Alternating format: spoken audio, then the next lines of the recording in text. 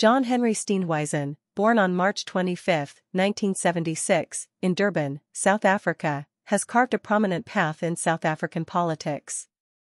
As he seeks election as the country's president, his political journey and leadership within the Democratic Alliance, DA, come under significant focus. Steenhuisen matriculated from Northwood Boys High School, in Durban. Despite not holding a university degree, he enrolled for a bachelor's degree in politics and law at the University of South Africa in 1994, but had to discontinue due to work and financial challenges. At the young age of 22, Steenhuisen began his political career by being elected as a councillor for Durban North in the then Democratic Party, a predecessor to the Democratic Alliance.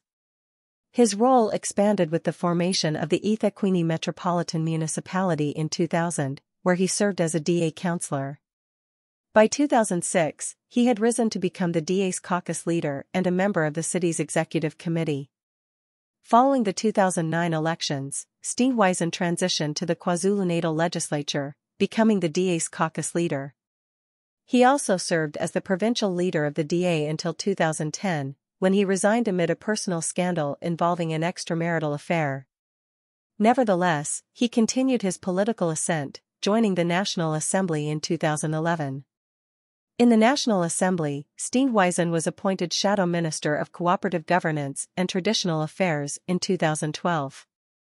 His effective leadership led to his appointment as Chief Whip of the DA Parliamentary Caucus in 2014, a position he held until October 2019.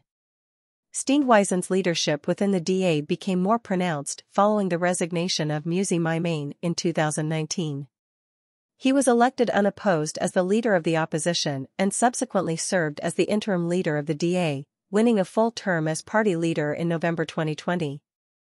His leadership was reaffirmed in April 2023, securing another term as the party's leader.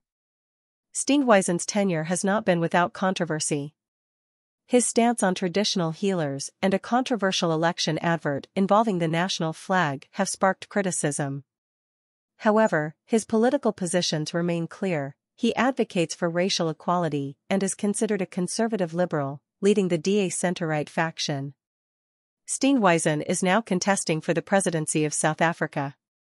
His campaign showcases the DA's governance record and positions the party as a credible alternative to the ruling African National Congress, ANC.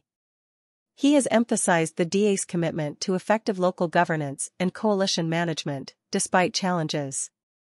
Steenhuisen lives in Mpumalanga, KwaZulu-Natal, and supports the Sharks rugby team and AmaZulu FC.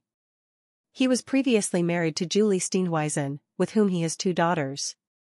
Following their divorce, he married Terry Beaumont, and they have 1 daughter together. Fluent in both English and Afrikaans, Steenhuisen balances his personal life with a demanding political career.